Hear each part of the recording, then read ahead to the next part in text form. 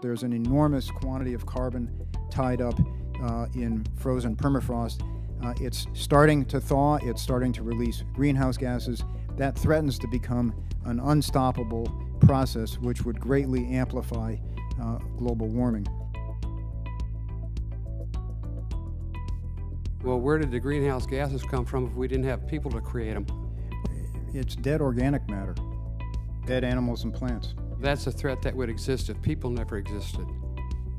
It's a threat that would exist, but the activities of people are unlocking that threat. What do you say to people who theorize that the Earth is returning to its normal temperature?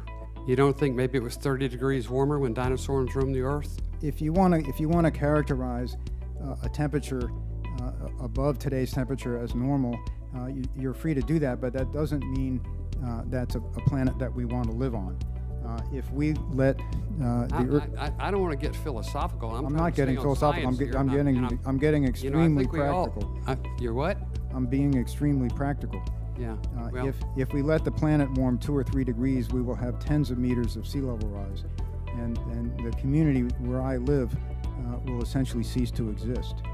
And you know, look, we're the United States. We should be leaders here, not followers. It's as simple as that.